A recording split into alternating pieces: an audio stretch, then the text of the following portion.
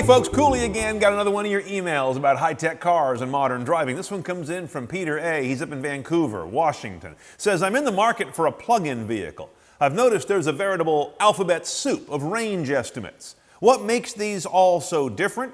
And what is the process used to measure EV range? This is kind of a complicated era, Peter. When you look at a car's sticker, it used to be pretty simple. City, highway, average, very understandable.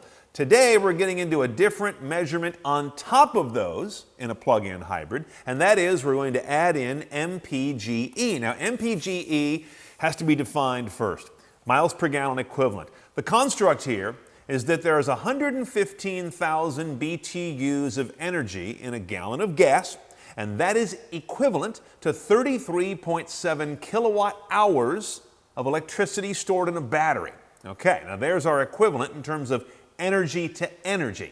For example, a 2019 Nissan Leaf Plus has a 68 kilowatt hour battery. Divide that by our 33.7 kilowatt hours and you get about 2 gallons of electricity. That doesn't sound like it's going to get you very far, does it? Except that an electric car is much more efficient than a combustion car. EV motors can run at about 85% efficiency, where a gas engine at best converts about 25% of the energy in a gallon of gas into motion down the road. So the EPA has tested that 19 Leaf, for example, and found that it gets 108 miles out of electricity equivalent to a gallon of gasoline's energy, hence 108 MPG equivalent.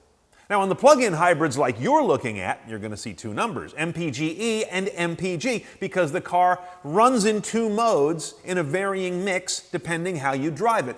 You're going to see those two separate till further notice. There is no easy way to put them together into a single efficiency number because it's so highly dependent on how you drive the car, what kinds of driving you do. Some folks with plug-in hybrids dip into the gas engine quite a bit. Others almost never do and have to worry about their gasoline going stale. They run so much of the time on pure electric only. And there's no way to put that together mathematically because we have to predict how you're going to use the car, which isn't possible.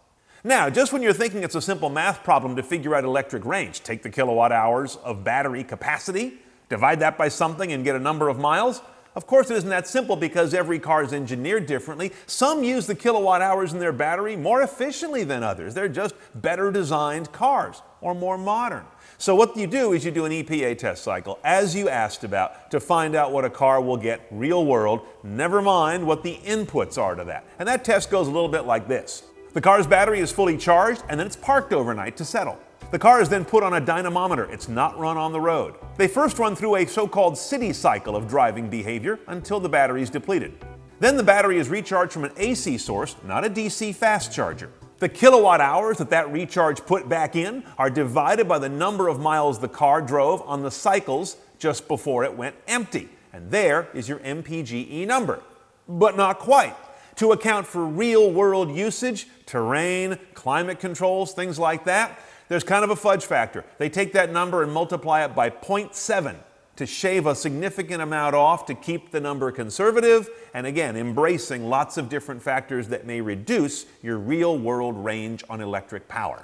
Now, interestingly, the AAA just released a new study where they took 5 popular battery electric cars and ran them in different weather conditions to find out the effect on range from your HVAC system, when you're running the heater, when you're running the air conditioning. I get a lot of emails about this. What they found is rather startling.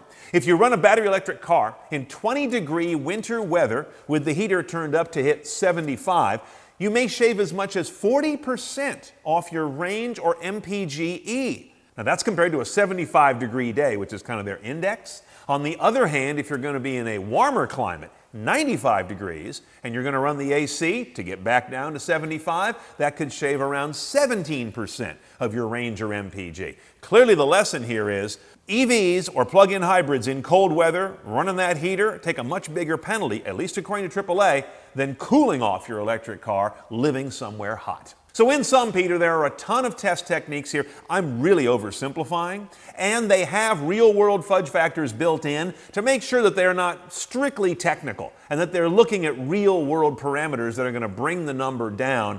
Hopefully you get something pretty accurate when you buy your car and hit the road.